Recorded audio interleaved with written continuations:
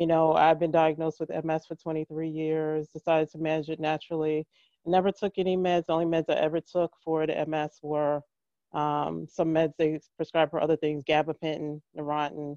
Didn't like the way they made me feel.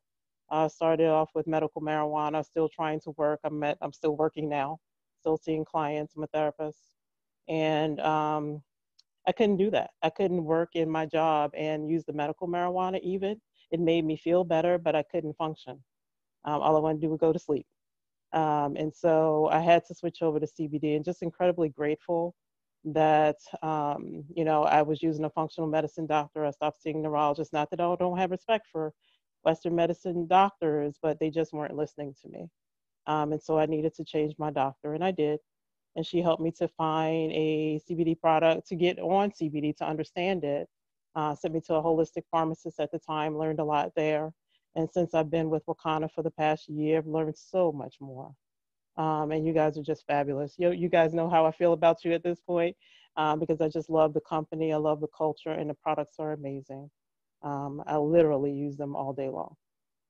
So yeah, just incredibly grateful. They control all of my symptoms, and so I'm just grateful.